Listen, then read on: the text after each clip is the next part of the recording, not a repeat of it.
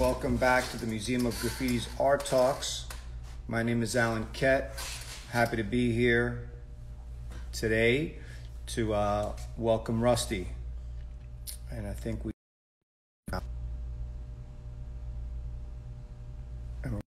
with Rusty in just a minute.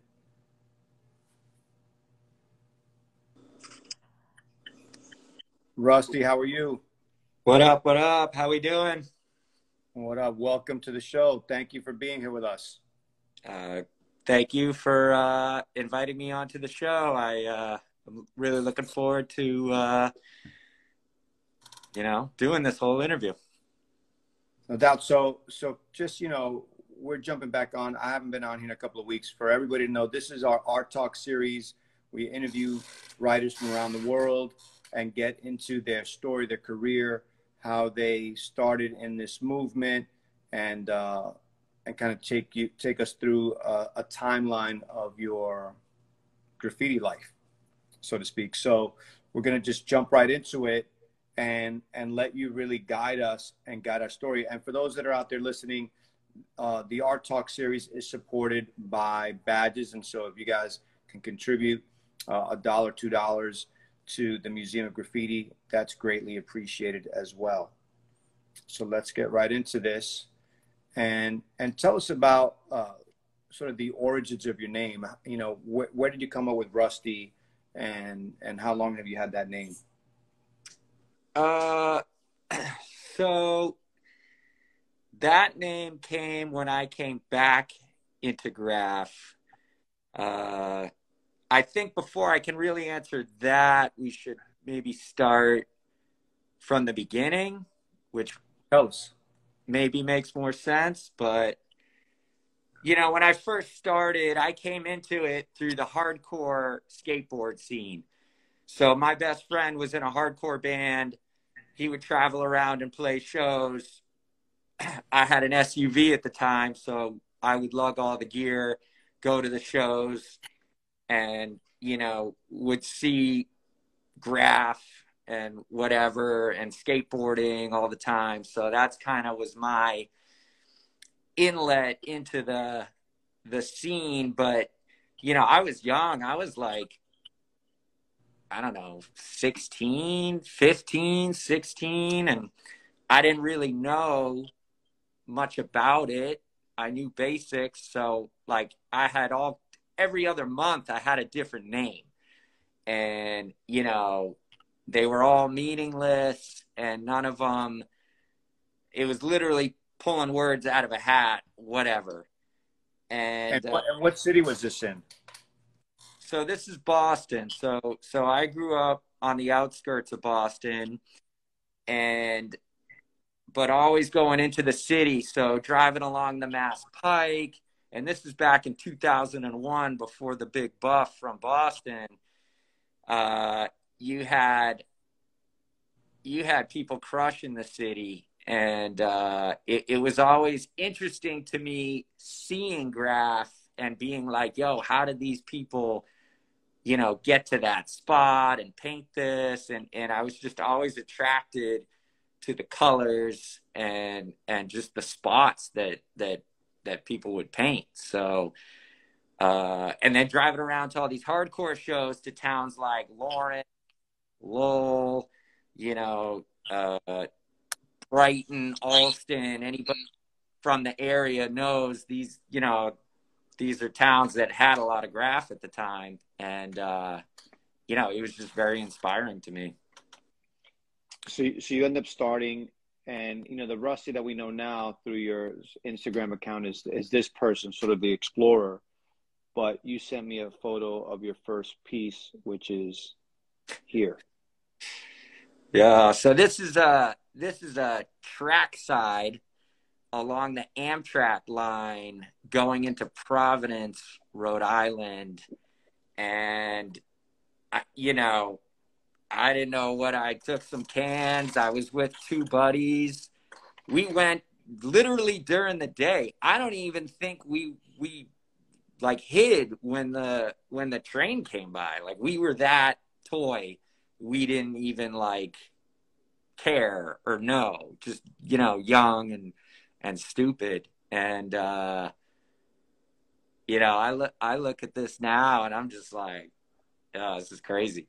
But yeah, that was kind of my thing first starting out, was doing a lot of the Amtrak line trackside spots and like, you know, cutty little like abandoned buildings type of stuff.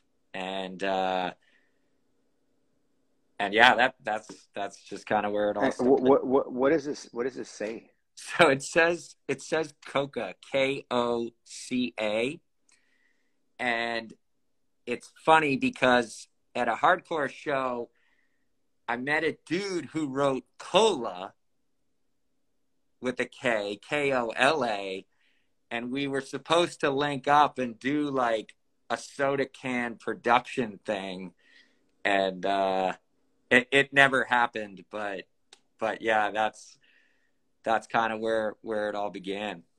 So did you stay Coca for very long? No, no. So I got caught being stupid. So that was part of the reason I went through multiple name changes. And so that I had that for maybe, I mean, it was the first name I had, but, you know, maybe 6 months, if that, you know. But And yeah, it was a lot of here fun. you have another version. What was that? And this is another version of that. Yeah. These all say the past three you've shown are all Coca. From, again, this is like 2001, maybe ish, probably 2002, and I linked up with these two guys who write Epic, EPYC, and Fewer. I actually think they're in Miami now, but you know, I started kind of meeting people that locally that painted, so started getting a little bit more into it.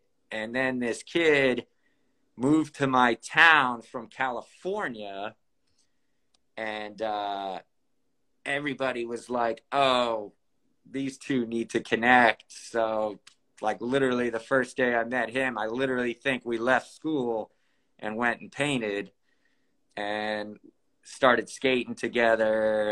And but it was all like, I'm literally in high school at the time, and this is obviously before Instagram, but we did have 12-ounce profit, for those who remember 12-ounce. And, you know, that was kind of my internet exposure to graph, going into the different forums and being able to see kind of what people were doing. And, you know, people joke about sliding into DMs nowadays. Back then it was the PMs, the private message, where you could try and talk and connect with people, which I did connect with a few writers and painted with a couple different people.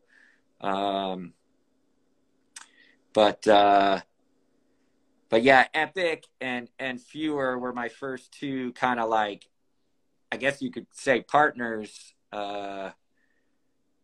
you know, going into the game. So this was another stupid name I had. I think I pronounced it ESED, ESED. You know, again, no idea what I was doing, but there were freights that were at the time easily accessible for me. So I was doing a lot of freights and just track sides, being on the tracks a lot. And so, you know, speaking of freights and tracksides, were you seeing a lot of things coming in where, you know, you mentioned connecting with people on 12-ounce, and for those that out there that don't know, 12-ounce Profit started off as a graffiti zine out of Miami, done by a guy who used to write Raven, and he also built a pretty incredible website that had a forum component to it, where people would write and there would be subjects, and let's say freights or steel or all this stuff was there, and it had thousands and tens of thousands of comments and photos and all types of people on there, and bloggers, and I was a blogger on there at one point. But it was a really great place to get information at the time and to find out what's going on. And so just, for those of you guys out there that don't know that, but the question is, were you seeing things on freights, and were there things coming through that caught your eye and perhaps gave you some inspiration?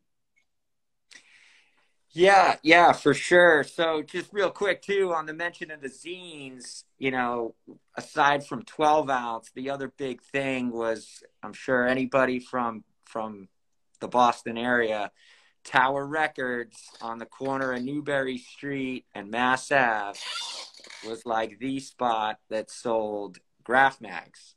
So we used to take the train, go to Tower Records, buy up all the mags, and we used to like lurk and kind of wait and see if anyone else, because again, it was really hard to connect and meet with people, especially at me, such a young age, and graph was such a mystery to me at then.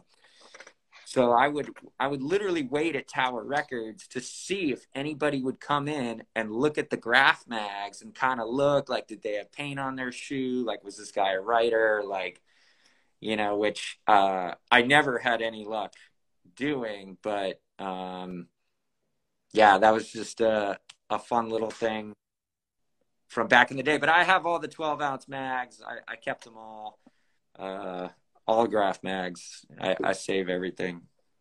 But you end up becoming Rusty at some point. When did that happen? And I see this piece here as one of your early pieces. Yeah, so this was actually in Amsterdam, my first trip to Europe.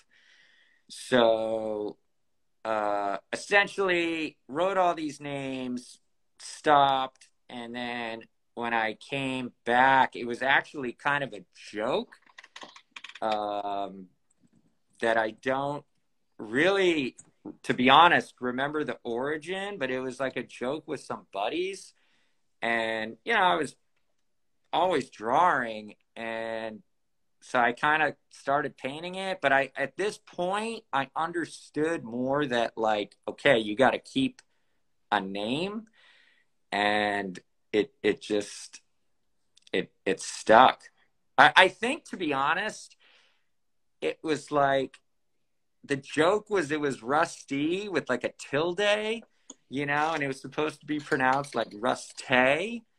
And not that I'm Spanish or anything like that, but it was literally just like a stupid joke with some friends. And I was like, you know what?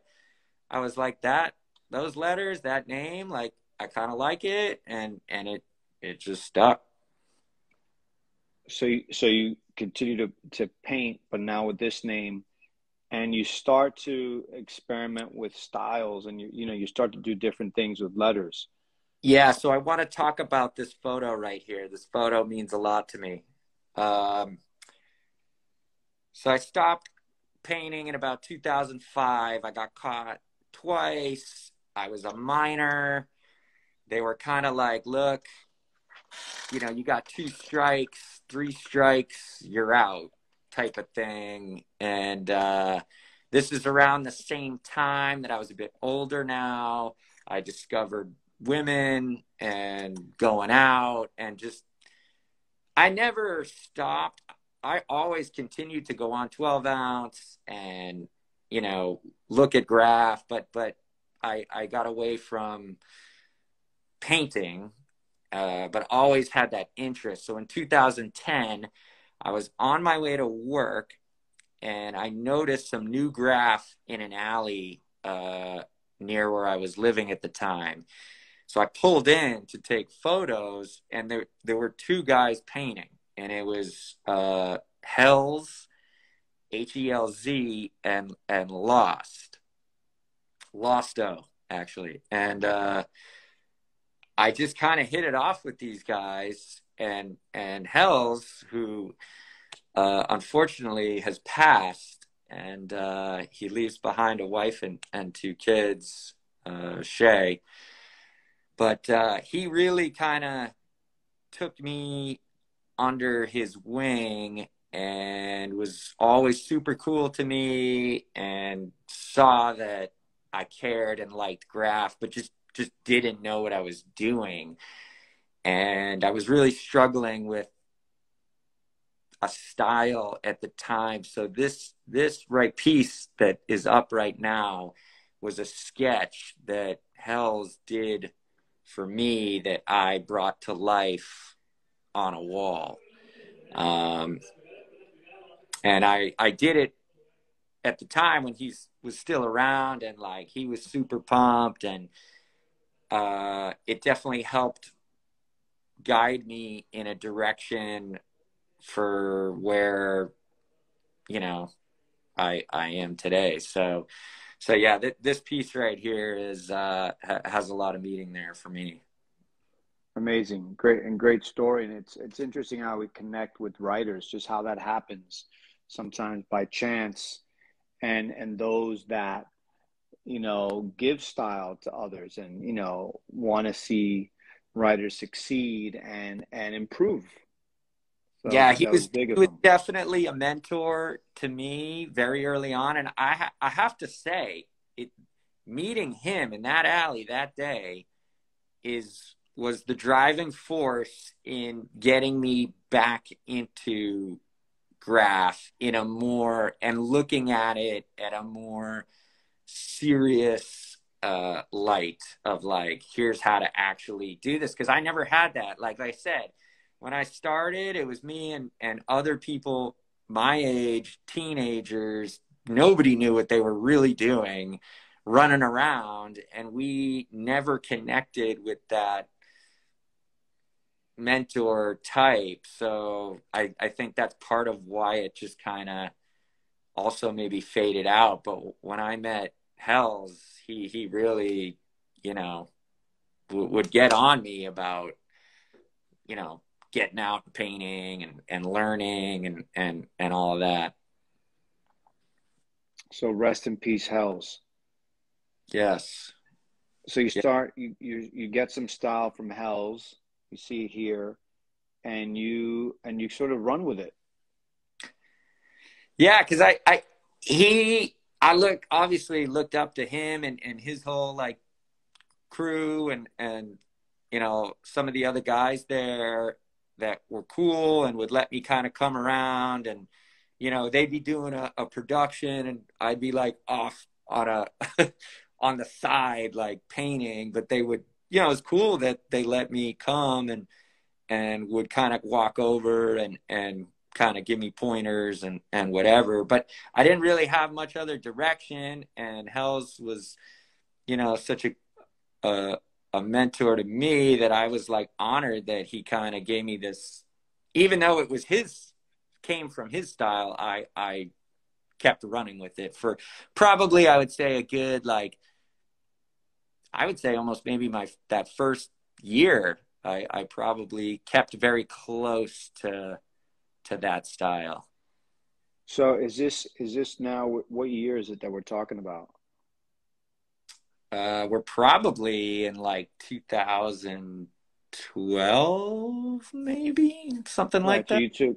So you took a long break. From '05 to 2010, I didn't really do anything. Yeah. And then 2010 slowly started getting back into it. And then in around 2013, I moved to Connecticut, and I didn't know anybody, and I really didn't have anything to do in my free time. And, for those who've been to Hartford, I mean, there's not much to do. And, there's a lot of graph, and I was at a spot and met Reo, REO1 from High Crew, and he, because of 12 Ounce Profit, and graph mags, I was very familiar with who he was as a writer and the level. They were doing a lot of productions. They were in graphotism and just all over 12-ounce profit. So coming from Boston, he was like shocked that I knew who he was. And I was like, yeah, of course I know who you are. And then he was another kind of took over, I guess you could say, that mentor role as he's like an artist, like outside of graph. He's just a naturally talented, gifted artist. So he started showing me a lot more on technique and style as well, but more so like basic, real basic, like technique stuff that really helped me kind of go to that then next level from where Hell's had brought me up to. Amazing. So is this here in Connecticut? Yeah, this is in Connecticut. Yeah. The character is done by this girl, Muse, that I randomly met, and she had never done graffiti, but she liked to paint, and I kind of was like, well, you should do graffiti. and I don't know if she still really paints. I know she still draws and stuff, but yeah, her and I would go out painting for like at least I'd say close to a year. She would do characters. Very cool. And then more Connecticut. Yeah, and then this is where I started kind of branching to, like, if you look at my stuff today, this is still the kind of the basic structure of even my letters today in some sense. But this is probably 2013, maybe even 14, right around there. And this is done, that piece was done with Krylon fan tip, by the way. Terrible. Yeah, I didn't even, yeah. And so, we forget nowadays that, when there's so many paint options that just it's not always the case. People don't always have access to fancy spray tips or fancy paint. Yeah. So this is definitely, you can see that it's a bit of your foundation right here of what you're doing, as you mentioned, and you start to see it's again here. You see how it's starting to shape up, and you're sort of, your style is getting tighter, and as much as it's also getting looser in a sense, it's getting more neater, but also looser. What was happening? That were you just painting so much that you were just getting the hang of it? So I felt at the time I needed to make up for lost time. So I literally dedicate, and I'm older. I have time, and I literally was drawing and painting every single day.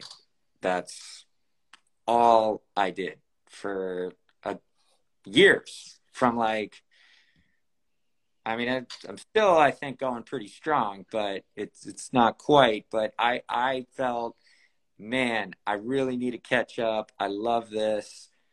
I just got to really put in that time and effort and energy. So it's just a lot of drawing and a lot of painting. And so were you still in Connecticut at this time? Yeah, this piece is actually done in Rhode Island for Tomb, rest in peace, who is a part of Hell's Crew, DBM. He was also in New York for a while, but every year they do a Tomb memorial wall. So this was, I think this was a Tomb memorial wall. Yeah, it must have been. His crew was doing a production, and because again that connection with Hells, and I had met Tomb a few times, this was where probably I got invited down. You know, I wasn't put on the actual production, but I was painting the wall across from the production, you know, which was always very inspiring to me. You know, just I've always been a big like fan of like like FX crew, like themed productions were always, so I loved like, just even if I couldn't paint and I knew a production was going on, I would go just to watch. Sure. Yeah, those are always very, very special moments. Yeah, which thinking back, because I know we kind of maybe been jumping around a little bit, but back in like 2003, I want to say, 3A crew did a production, right, literally like a mile from my house, and I had met Chems, and we painted maybe once or twice, but Chem, Gesser, and Totem 2 and Epic were doing this production, and it was like a 2-3 day production, and I literally spent all 2 or 3 days there just watching and hanging out with those guys, because it was just so, and that was a very, you know, motivating and inspirational experience at the time for me, for sure. I can imagine. And so, you know, you decide to really go all out to make up Hold for on, I'm sorry. lost That time. Go ahead. Gesser's correcting me. It was 2001 when that production went down. So yeah, So 20 years ago. 20 years ago. And fast forward, it's later now, 2014, 15, and you're deciding that you have to make up for lost time and produce like a madman and paint like a madman. And I think, from not knowing you, but seeing your social media, it looks like you travel a lot to paint. And so I see images like this, and this is kind of what I think of you and the guys you paint with now, sort of running off somewhere to find a hidden spot or a special spot. Yeah, so my well, how would you say it?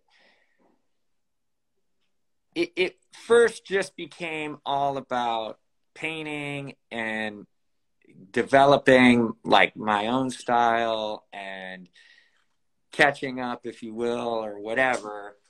And it then became more about the people that I was meeting and the places I was going became just as enthralling to me as painting. So it was this like ultimate, you know, adventure of traveling somewhere new, meeting new people, and painting graffiti. Like, to me, there's just, you can't beat that in life.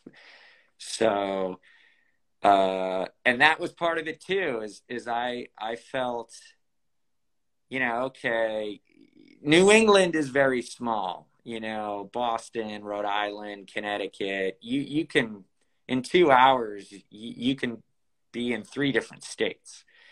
So fortunately, it also worked well where I was like, well, let's go a little further. Let's go to New York, you know, let's go to New Jersey, let's go to DC. And I made it a point, I want to say that was 2015, that I was going to be in a different city every month for a year. So minimum 12 cities in 12 months in a year, minimum. I think I ultimately did, I think my best year I did like something like 20, 23 cities in a year, in 1 year. I'm not sure, but I was fortunate. I had the time, you know, I don't have kids. I was single, and I all I cared about was painting. So that's just made it my mission to do. And so your style changes dramatically.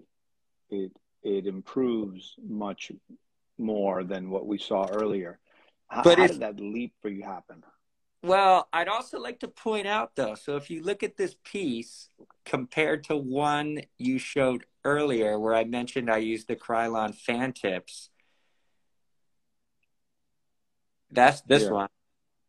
You still have the heart under the T, the heart under the R. Those are two still staples that I still use in my pieces today. And kind of the kick out on the right leg of the R, my R still kicks out that same way. And, you know, yes, it's evolved a lot, but I'm just trying to point out that the basic structure is still there from that piece however long ago. Yeah. No, you can see it. There's just a lot more going on. Although the letters seem like they're basic, they're the extensions, the the bars, the stars, the arrows, like there's a lot of there's a lot going on in this piece. Yeah, so I would say it it evolved. I've always felt my I well, let me hold on. I've always wanted my own graph to be legible. So like New England's style, in my opinion, is a very simpler, funky, structured style. And I always hated it when like I was on the train passing graphs and I'm like, I don't even know what that says. Like I don't know who that is. Like I recognize the style, but what does that say? So I always wanted my graph to be legible. Obviously, this is a bit more of like a wild style tech piece, but I think it's still somewhat legible. But this really evolved from painting with like Guess and Chem, where it was more like kind of in casual comments. They'd be like, "Hey, why don't you add some bars?" Like I'd never even, you know, or like, "Hey, why don't you like throw an arrow at the end?" Like not necessarily, "Hey, you should do this," and specifically, but literally a comment as basic as, "Yo, why don't you throw some bars?" Or "Why don't you throw an arrow on the end?" And just little things like that over time just kind of uh evolve. But I also like, I'm always looking at other graffiti, and also a lot of my inspiration in my graph doesn't even come from graph, if that makes any sense. Sure.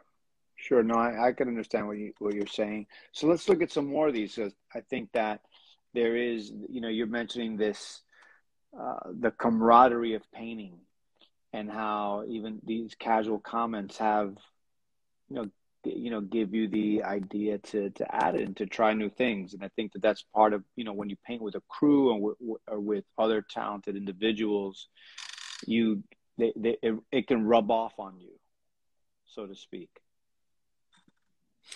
Yeah, you know, I've always tried to take something away from everybody I meet. You know, I've painted with a lot of different people, and even if I'm not a personal fan of their style, maybe I can still learn and take things away to apply to my own. And it's funny because I've even gone back to a few people and been like, oh yeah, I got that from like watching you, and they're like, I don't see that at all. But in my head, it triggered something that got me to that next evolution, if you will. Sure. I mean, and this piece is an example. You're also playing a lot with color. I mean, or you start seeing, you're really the way that you use color, the blends, the shading. It's changed dramatically from the Krylon fan tips.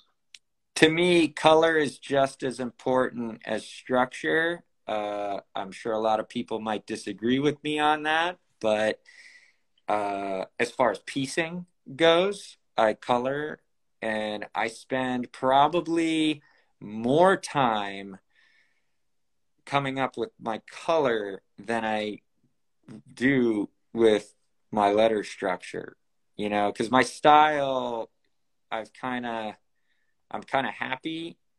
It's always progressing, but I'm currently kind of happy with where it's at, and I feel the color is what brings it to life.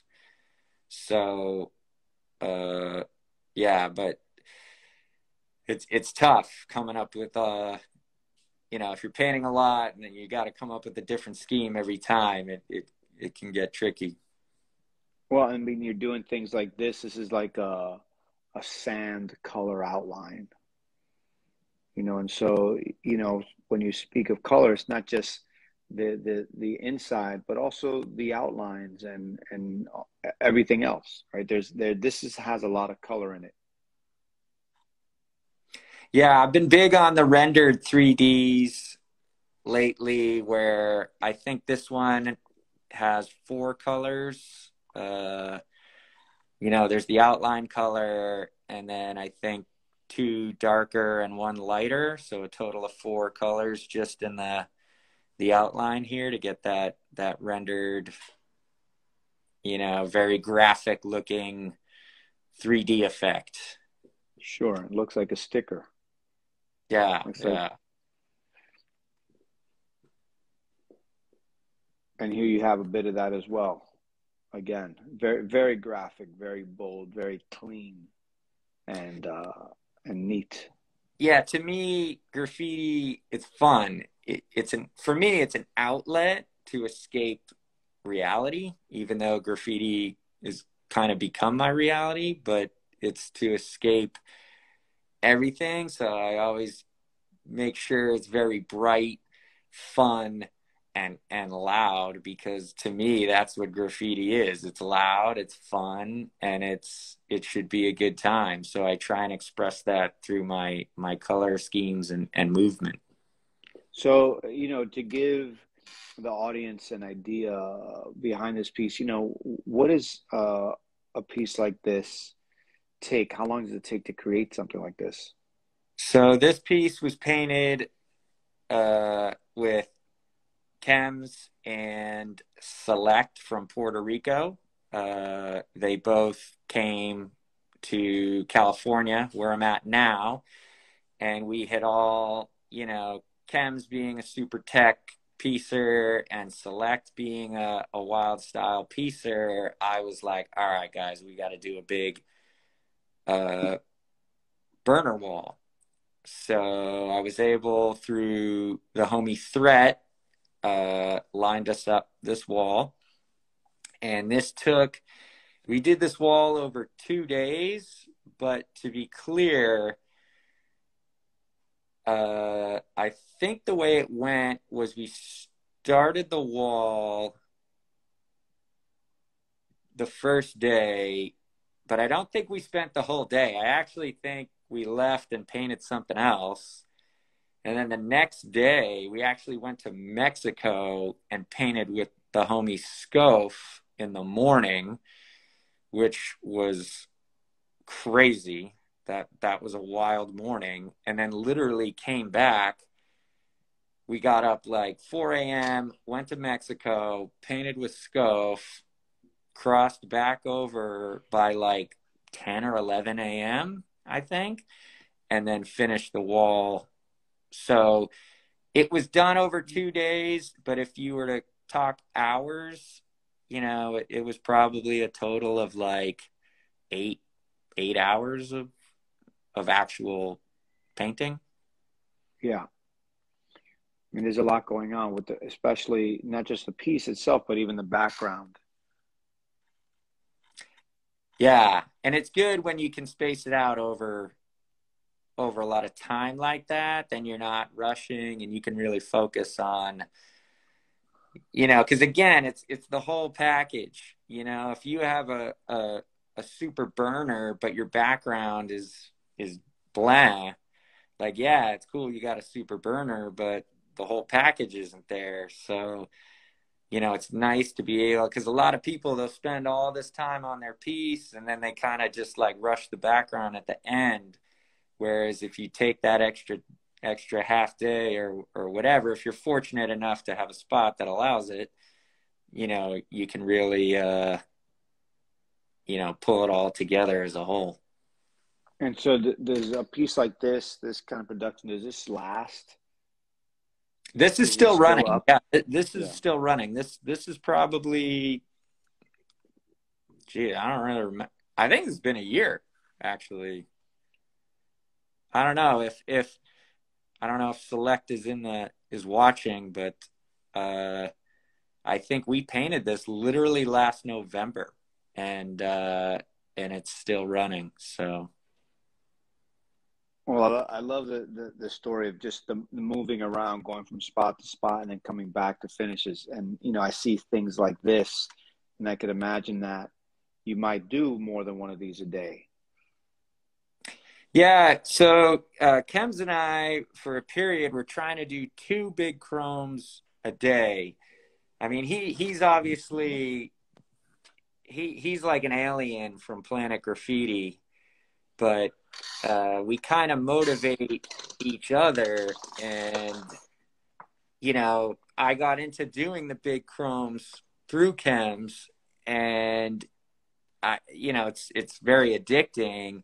And then it was like, man, like we got to find spots. And that's kind of what kind of forced more of the traveling was, you know, these spots are not easy to come by. So it really pushed, you know, trying to go out and find these spots. And we were traveling and going to wherever we had to do them. Right. You got the adventurer sort of explorer mindset. Yeah. Yeah. It was like I said, the adventure to me is just as important and fun as actually painting the piece. I could understand that. I mean, this looks like a pretty desolate spot right here. Yeah, we did two this day as well, if I remember correctly. But yeah, you know, it's I don't think much of it, I guess, anymore. But you know, when you think about, okay, you got to load up a duffel bag with at least 20 cans to do one of these, plus your ladder, plus like whatever other, you know, equipment, you know, you're lugging, I don't know, I'm just going to like throw a number out there, but I would guess at least 30 pounds between the paint, the ladder, and whatever else. And then, you know, you're typically hiking or in the woods or just wherever for like at least a mile carrying. Obviously, the way back is a lot lighter because all your cans are empty, but you know, it's definitely a lot that goes into doing these that I don't think people always really realize or think about. They just see some big chrome simple letters and think, oh, whatever. But when it comes to actually doing it and what's involved, it's a lot.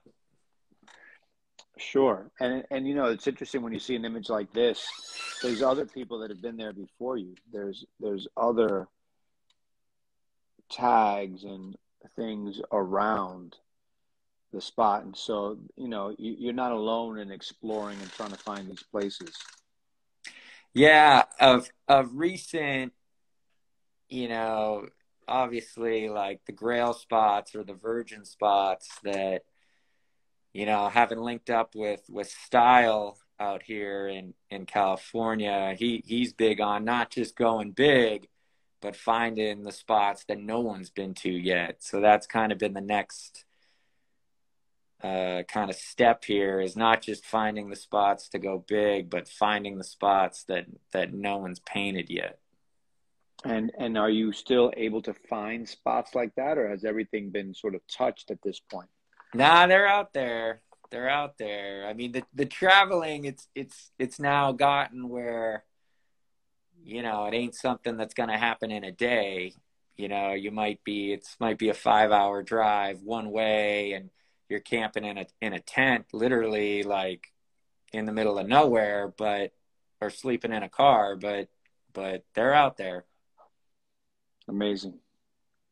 And here you see another one of these giant chrome pieces, and you know, to do these pieces and go this scale, you know, your style is really, you know, simple and bold and chunky, where you can probably see these, you know, from a really far distance. Which There's that's on, nothing obstructing. yeah. And to be clear, this is like on purpose. I get people a lot of times who are like, yo, why don't you ever piece when you do these big chromes? But to me, that's not what it's about. It's what you just said. It's just being big, loud, legible, and and there. You know, I save the techie stuff for when I'm doing a techie piece. You know, I'll do a chrome piece, but you know, smaller. When I do, I purposely like keeping these simple when I go big. I understand. You know, one of the things that I've noticed is, you know, people do, and you see it here, are these sort of these layers, these shadows that are multiple colors. And here you see like green bands behind your piece. Yeah, you know, it's just you got your standard drop shadow on letters, and then you got your 3D, you know, and it's just a different way to kind of switch things up and give a different effect and a different look. These can be tricky. You know, these get a little tricky once you get to like the third or fourth layer of drop shadow. You can get lost in the sauce there. Well, it's also, it becomes a lot of paint as well, right? Now you're leveling up in more So colors, it's more cans. it actually becomes less paint because Okay. you need more colors, but you're using only a little. So like the last green in this, if you look, there's really not much. So yeah, I guess you're bringing more colors, but you're using less of the paint. Versus if I had done just a standard 3D, I probably would have killed at least two or three cans of that really dark green, the first outline color. Versus Yeah. here, I don't think I killed a single can of any color other than the fill, you know? So question for you, when you're preparing, you know, let's say this piece, are you doing a sketch? Are you taking a sketch? Like, you know, you mentioned before that the colors involve planning. Are you a pen and paper guy, or are you a guy who's now like an iPad Pro digital guy? All right. Well, I won't go down. I don't own an iPad, and I'm not going to even go down that road right now. But I'm a pen and paper guy, and for those who know me, I almost always have a sketch. It doesn't even matter how simple. Like one that big chrome, I think one of the most. I probably had a sketch for that. Uh, I always have a sketch of recent. And when I say recent, I would say the last like 2 months, I've been getting away from sketches and just trying to I mean, I still sketch every day, but not necessarily bringing to a wall, because I don't know, I'm just trying to be more loose with it, I guess you could say. But I I would tend to be imagine very that. structured. I know my color scheme when I show up. I have the sketch. It's typically everything's already planned. Right, no surprises. Correct, correct. So I say that because, I would imagine, just hearing you speak about the amount of sketching that you're doing, that you have it in your brain already. You have all these ideas already in you that, like you said, you could almost not take them anymore because you've physically written them, you physically have drawn them out, and so that movement, that memory exists within your mind already. Correct. But the reason I think it's important to sketch, and might sound a little crazy coming from me with very simple stuff, but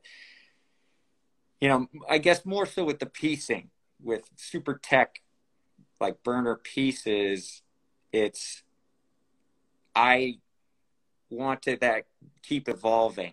And I feel if I don't sketch, I'm gonna fall complacent and everything. I'm just gonna keep doing the same arrow here, and I'm just gonna keep falling back on the same things, even though again, like my structure and style is pretty mapped out. But I think having that sketch and sticking to it and trying new things is what helps to evolve and progress that style.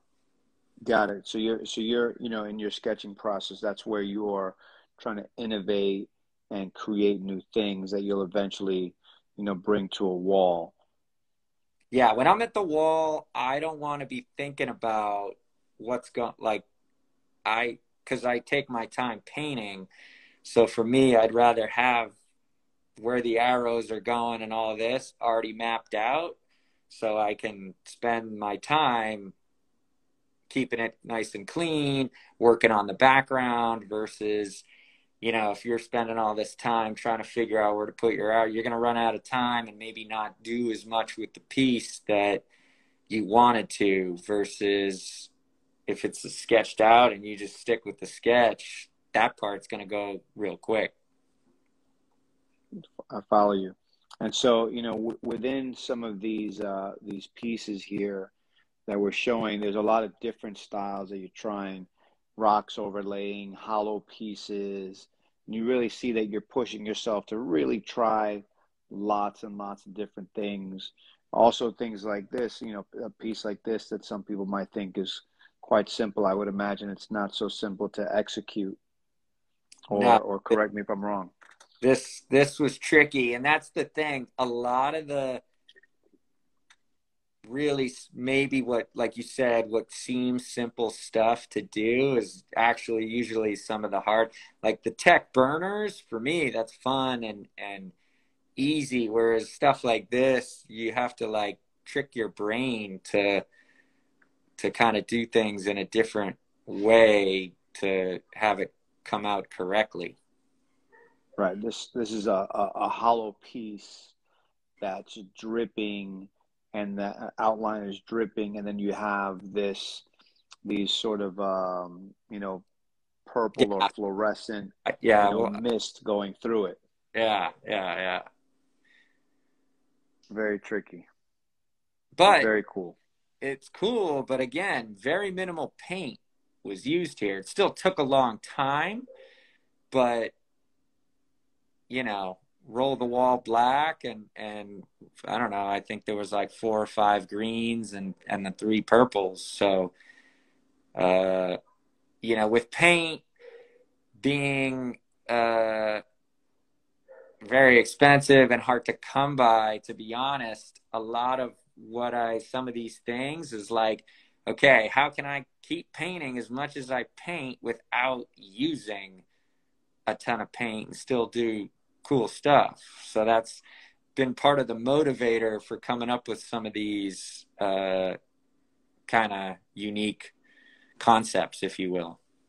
Right. Efficiency. Exactly. It makes a lot of sense. I mean, I didn't ask you about that, but you know, paint is so expensive, you know, and you know, unless you're like sponsored or you own your own paint store, you know, these pieces can become very expensive pieces to do each and every single one. Yeah, it can add up for sure. And here we go back to some funkier stylistic pieces, more color. You see, you know, there's, you know, I'm seeing, you know, some of the things that you know, you have in your toolbox, like you mentioned before, recurring, the hearts. I see stars every now and then there's this in the S. There's the top of the S, like this fin that comes up that extends out long. Yeah, that's uh I don't even remember where that and originated from, but I've kind of stuck with it. And it gets tricky because when I paint shorter walls, I never know what to do with the top of my S because I'm always used to flaring it up like that. But, you know, as much as I'm talking about style evolving and trying to always progress at the same time, I do like the idea of that, again, that basic structure that we saw with the Krylon fan tip, that at the end of the day, you can look at a rusty piece and know I painted it, and there's still that basic structure to it. Yeah. And we're going to run through a few more. We're coming to the top of the hour, and so we're about to wrap it up. But I want to be able to share some more of the images that you sent, so that you know our audience could you know get to appreciate more of the work that you've been putting in all these years. Yeah, yeah, Again, very cool rendered piece, like you were saying, the rendered 3D. yeah. A lot of been doing a lot of negative outlines with the rendering, and here's another one with the bright, loud colors. You know, it's a lot of people tend to just always go with either the black or the earth tone gray or beige buff colors, but I always look for the, you know, the most bizarre buff colors. Yeah, that's a good. This is a good one. Yeah, again with the negative outline rendered Very 3D. cool. Very, very bold. I mean, you know, they are definitely loud and vibrant pieces when you see these colors, and your choice of colors so good. I appreciate that.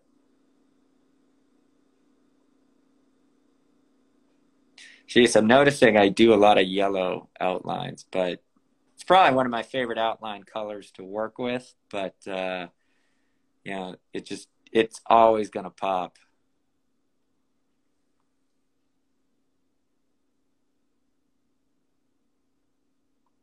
Raw wall, Yeah, I've been perhaps. doing a lot of sewers, a lot of sewer tunnels, spending a lot of time in the sewers. You know, it's where you're gonna find the raw stuff. So when you go to these places like these sewer tunnels, are you seeing anybody there before you, or this sort of virgin territory?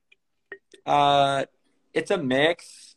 It's a mix. A lot of them, some are pretty known, others are not known, but I'd say it's probably 50-50. This is a very, very cool. Just simple two colors, very effective. No need to add more to it. Yeah, less is more sometimes. It is. Nice truck. Yeah, this one here was at the in Mexico City. It was for the Meeting of Styles Jam, but this was just we just painted some trucks before the jam. And so, you know, out of all these places that you've traveled, you know, are there any that really have stuck out to you, you know, where you mentioned sort of the camaraderie, the community, the adventure of it all? Is there anything that you'd say is like, you know, one of your Yeah, top cities or top destinations? I guess where I'll leave it, since we're kind of at the top here, but you know, traveling, you know, whether it's for graph or just whatever, but it's really opened my eyes to other cultures and how hospitable and respectable most other countries are to foreigners and to others compared to how we are here. And you know, I'm always blown away at the level of uh, hospitality and respect when in another country that I feel we definitely don't show enough of here outside of the graph community, you know. And you know, I've been going to Mexico a lot, and it's just a completely different mindset interacting with other people. That you know, you could meet somebody who's dirt poor, and without hesitation they would give you the shirt off their back if you needed it, you know, which I can't say too many people here who aren't dirt poor would do. So traveling's definitely a great experience, you know, just in life. Even whatever you're traveling for, I can't stress people should travel as much as they can. Rusty, thank you so much for those words and for sharing your story with us tonight, and your pieces, and your, you know, the development and all that you do. We appreciate you. We're paying attention. You know, we're lucky enough here in Miami to see your work pop up every now and then, which is always a treat and something that we enjoy. And so, you know, big ups to you and what you're doing, and the discipline and the determination and the fun that you're having. It's great to hear about it and great to witness. I appreciate it. Miami's one of my favorite cities, and I appreciate you guys having me on, and you know, being able to share my story. So you know, thank you for that, and you know, go Pats, and you know, you'll be seeing more of me for sure. Thank you. We'll see you soon. All Have a right, great night, Rusty. Thanks again. take care. So for everybody, thank you so much for spending an hour with us and hearing Rusty's story. Join us again this Thursday, where we'll be joined by Brim interviewing Bash. And thank you so much for your support. We'll see you very soon.